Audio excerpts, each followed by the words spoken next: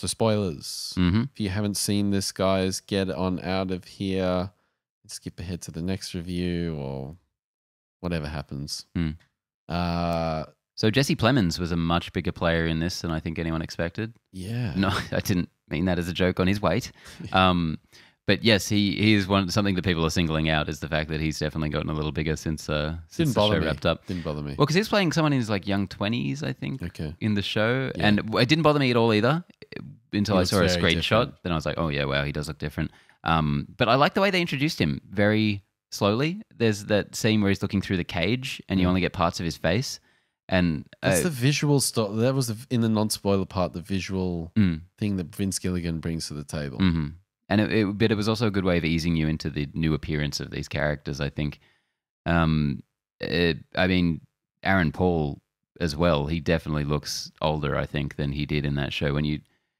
Especially for season one. Especially season one. That's the thing. I don't think it matters when it's him playing what he's been through. You're like, man, that shit fucks him up. Yeah. But when you get him playing, like, so Walter White shows up in this. They're playing, I think, roughly around season 2. Okay. And you're like, I don't know so much. Yeah. But it still works. It does. Yeah. It does. You can't look into it too much. Yeah. I feel you got to kind of let it just kind of gloss over. And do you think Bryan Cranston being in this added anything?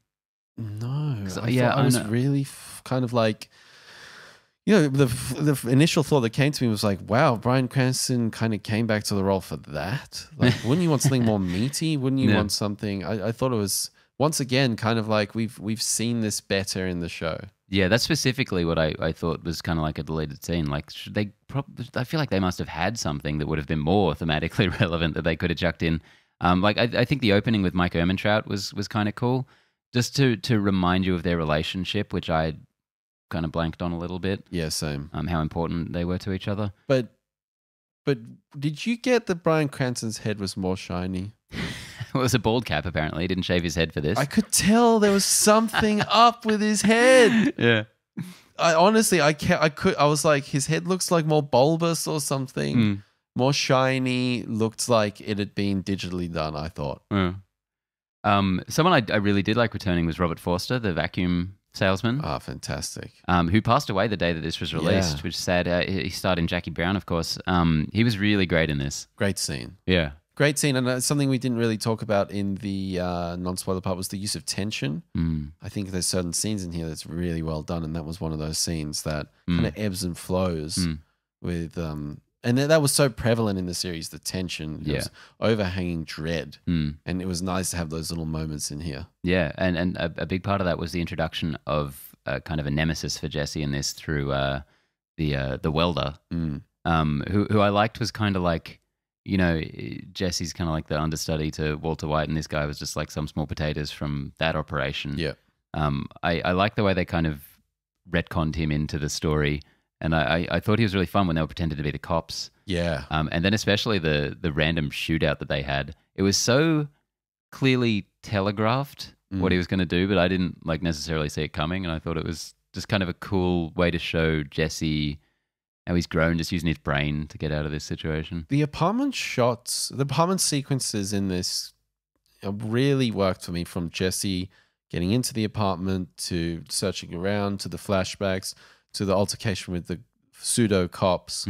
Like, that all worked extremely well for me. And spoilers, we were talking about in the non-spoiler, the shot above the apartments, where you're seeing the map of the house, or a bird's eye view of that. Kind of like a blueprint. But Minority Report shot. Yeah. I thought that was just fantastically done. Yeah. Like such a massive amount of effort for just that one shot, really. Building a full set, you'd have to. Robert Forster, really, really great. You got Kristen Ritter at the end. Yeah, that was again good. I love Kristen Ritter. I loved her character. But once again, I don't know, it didn't quite work for me. I don't know. It was kind of like the dialogue seemed clunky.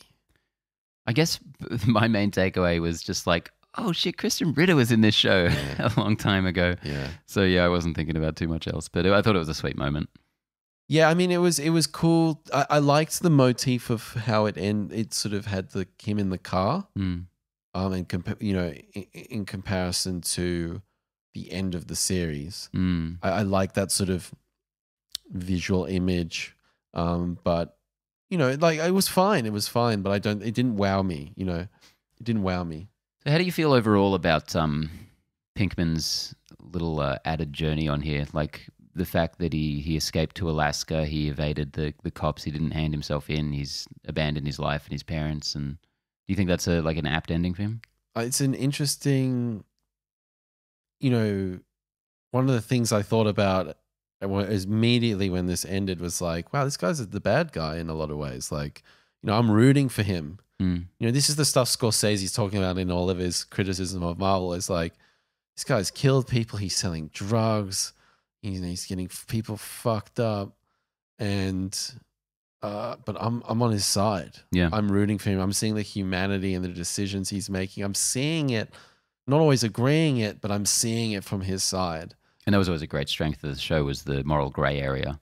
And I think that was really, really awesome. Mm. Like I really enjoyed that about this piece. I thought that it just made me question. It just made me question, like, what criteria you kind of form attachments with characters. Mm. And it's not always that they're heroic. No.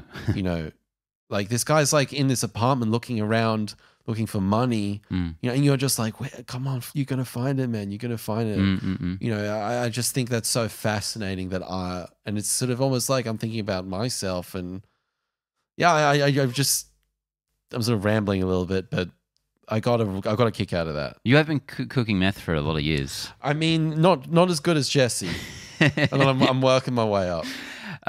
One final thing, I guess. But what about you? What about you for that question for yourself? I completely agree. Just being reminded before the movie and then kind of during the movie about all the things he's done. The whole story from the show to this has done such a great job at selling why he's doing these things, so much so that you are just like, you understand, why he continues to do these things. It's kind of hard not to be on his side, even though, like if this was just a story in a newspaper, he's the bad guy. He's very much the bad guy. Yeah. But then he just gets that freedom at the end, and it's like a sigh of relief. It's like, that guy suffered. Yeah. I guess my one final thing was, I didn't catch who the letter was to that he gave at the end to me Robert Forster. neither. I didn't say, I'm gonna have to look I that thought up. that Let was us know his in the parents. comments. I couldn't quite make it out. But I thought he'd already had that moment with his parents, so I wasn't really sure. Mm. Yeah. Oh well. Win for Netflix. Massive win. Mm. I think they'll get a lot of views under their belt. Mm. I think they'll do a blast about that soon. And will this spur on more Breaking Bad? I hope not. Mm. Hope that's it. I mean, would you want to see any more Breaking Bad? Well, Better Call Saul's still going. I feel like maybe one day I'll actually get through that. But no, I had no interest in this happening, much as I like it and think it's great in retrospect. I wouldn't want to ask for any more. You don't want to see season 2.5 where we get Bryan Cranston back, we get Jesse, we tell an untold story between season 2 and season 3. Definitely not that part. Although I think it would be amusing if for the next 20 years they kept bringing him back and trying to make him look young, just shooting these little short bits. Yeah. Yeah. So overall, I actually really, really like this. Yeah. Really, really like this. Nice. And one of the better Netflix movies I've seen. Yeah, which is interesting because it's such a specific thing. It's so unique. This would be hard to do without Netflix, essentially. Yep. I mean, we've gotten things like the Sex and the City movies, the Entourage movie, all awful. This wouldn't do well in the cinema. No. This would bomb. No.